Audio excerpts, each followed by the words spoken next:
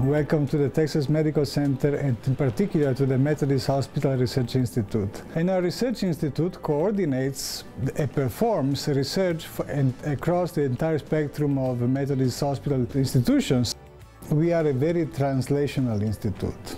Our focus is to develop innovative solutions to the most important medical problems. We have within this institute a full department of nanomedicine. Now, we are focused on bringing nanomedicine-based, nanotechnology-based solutions to problems in the clinic. So we have built our department of nanomedicine around essentially 5 different dominant areas. The first is multi-stage vectors. The second is implants for long-term release through nanochannel. We call them nanochannel delivery systems. Then we have a nanoproteomics program. We have a program in scaffolds, in nanoscaffolds for regeneration of tissue. And we have a program in microfluidics for the detection of multiple analytes.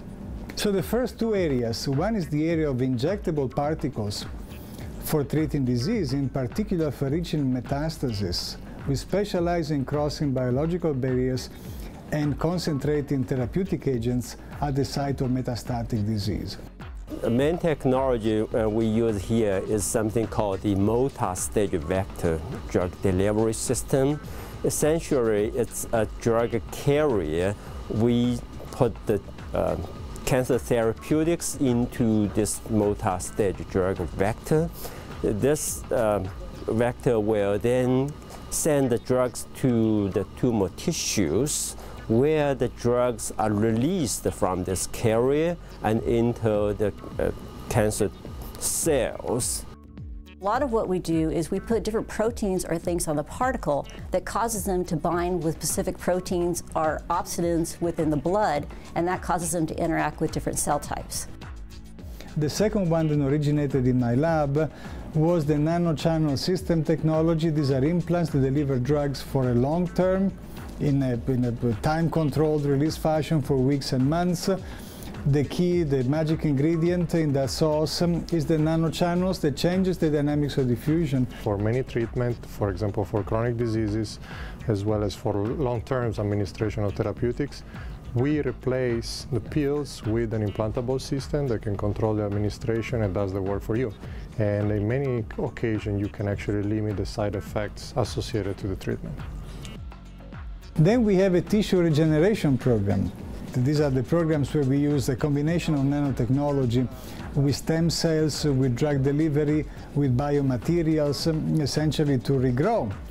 These are scaffolds, they are bio-nanoscaffolds as we call them, and they are used for regenerating tissue. We try to tap into that healing component of our body by using materials and delivery systems. Usually when you think at orthopedics, you always think at screws, blades, rods. We got rid of all of that, and that's where the internal cast comes into place. You have that shell that holds in place the 2 ends of the bone, and that also allows the mechanical reconnection of the 2 ends.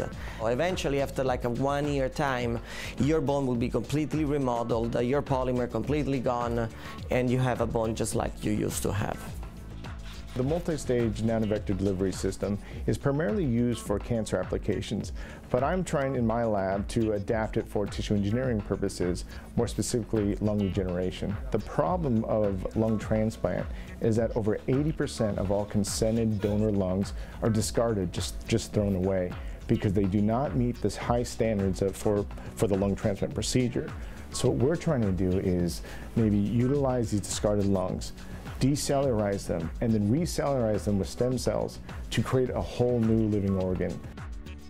The fourth program that we have is a program in proteomics, where we use nanostructure surfaces to analyze the molecular content of biological fluids in ways that are very facile, very quick, very cheap, and they give access to parts of the spectrum of molecules in the biological fluids, such as in blood, that usually are very, very difficult to get to. My group uses nanoporous silica chips to separate high molecular weight proteins from low molecular weight proteins, so we can look for biomarkers for several diseases. So we hope that we can find some biomarkers and that we can apply our technology for the clinical diagnostics or for therapeutic efficacy of diseases.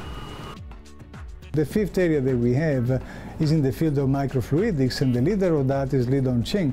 Lidong is a sensational young scientist, and he has brought in his technologies, developed it here, did not originate from a laboratory. So we're delighted that we've been able to recruit him here with us. In my hand, it's a type of device. It has channels. It can read out a biomarker level exactly on the chip. We use this to study biomarkers from human blood and use this biomarker level to then do diagnosis for prognosis and early diagnosis. We are at the frontier when it comes to research, we are at the frontier when it comes to education, and we bring nanotechnology-based solutions to our patients in bigger and bigger waves.